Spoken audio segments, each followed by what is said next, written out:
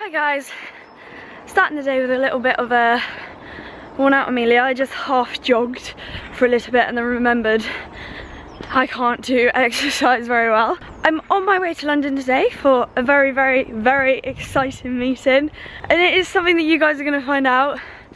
Well, I mean, it's exciting for me. It probably might not be exciting for you, because I've gone to West Byfleet. I parked and then I walked for about 20 minutes, but I realised I have like 10 minutes to do the walk, and I'm a slow walker, so I'm out of breath basically.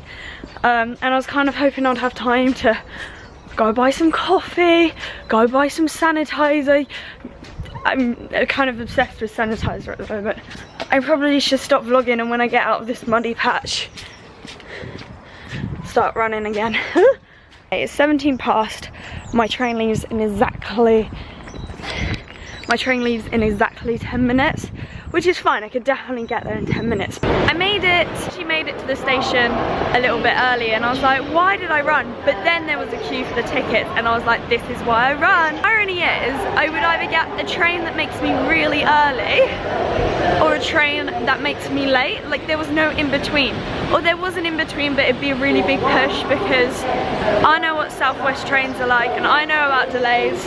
But because I'm early, I've gone to Boots, I've brought some water, brought my sanitizer. I have a real big thing about sanitizer, I've said that, haven't I? And now I'm gonna go to Foyles, because what is better than going to a bookshop? I wanna read this, I've decided. I would also like to read this. This is fun, but I'm going to leave now because I currently do not have the money to be buying loads of books, and I still have a huge pile at home that I need to read. I also have a book in my bag that I'm starting, so farewell for now, books. Let's go to the meeting. I've also just dropped my fizzy water, so I'm kind of worried about this situation. Yeah, it's come to my rather unimpressed attention that I'm still 20 minutes early. I didn't realise how much nearer this place is. Like, Google was telling me it was like 23 minutes away from Waterloo. Nah, mate, nah, it was like an 8-minute tube journey. 3 freaking stops, I swear. It's a weird place. I was hoping there'd be a Boots. Even though I've gone to Boots, I now want to buy some soothers. I thought maybe I could shop around for a bit, but I literally have no clue where this place is. Oh, I see a Tesco's Express. But yeah, as I said, I'm early. And did you guys see me like freaking out? Oh, I should cross. One sec.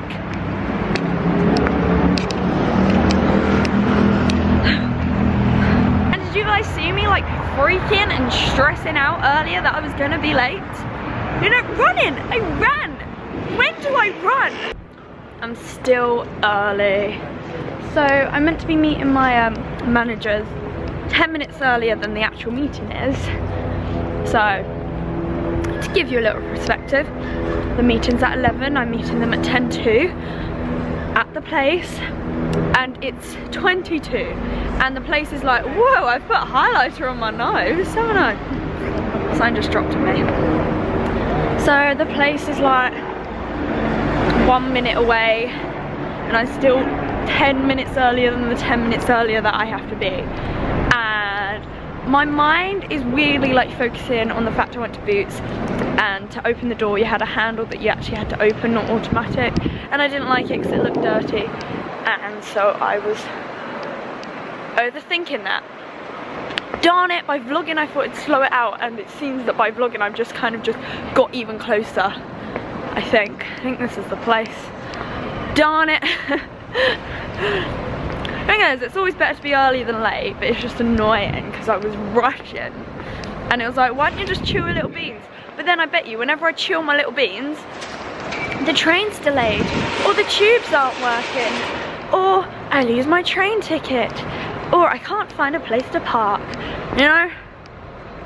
You get me? But I brought my soothers, so. Oh! I'm at a London school for girls? Where am I? God, bear with. Okay, so the meeting went lovely, really good. I also got some PO box from my manager, so I will be opening that. One thing I've got to say, I am walking to Waterloo Station. The reason for that is because I believe that I have lost my card, my ticket. I've lost my ticket. I've lost my ticket. How typical is that? Amelia has lost her ticket. Okay, so I am back home. I was eating lunch on the train. I had a nice Pret. I had a ginger shot because I'm still feeling quite ill and I really, really don't want to be ill. It's my birthday on Monday and this weekend I think Pete has something planned for my birthday. Well, I know he has something planned, I just don't know what. He won't tell me. Anyway, I'm walking to the station. I have my bag full of P.O. Box and I think I'm going to open it in the car. Let's do a car P.O. Box. That'll be fun, won't it? Okay, I'm here and I'm feeling better because this bag was heavy. So let's unbox some stuff. Bear in mind, not all of it is for me. Some of it is for Grace as well. So I'm unboxing on Grace's behalf. A gift to you from the Royal British Legion. We hope you like your poppy pin and that you're able to wear it through the remembrance appearance. Aww. We got a poppy pin? Aww. That's really sweet. Aww. Cute. I like that. This is from Czech Republic.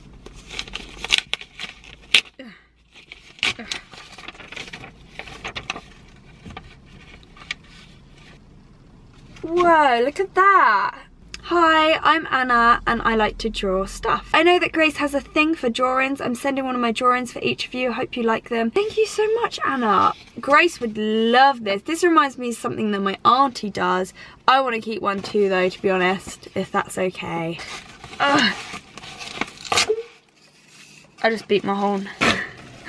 Oh, it's a keyring. Look how nice that is. And that one. Dream on dream, the world is yours. Fashion fade, style is eternal. Oh, you are awesome. You are beautiful. Oh, this is for Grace. Okay, I won't read Grace's one.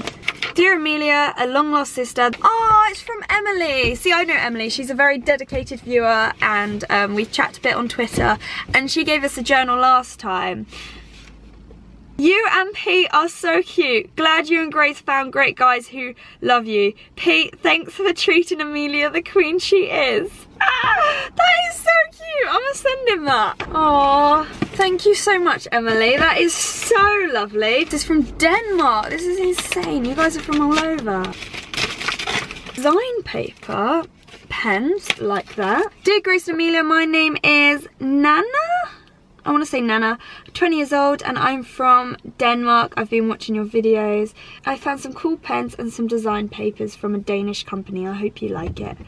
I can't wait to read your books when you're published at Author someday. Aww. One day. I'm really hoping one day I'll be published. What? Oh, they friendship bracelets. Stop it! I recently found my Tudor style braiding wheel that my dad made me for years ago and I've been making bracelets for me and my friends and family, so I decided to make one for you.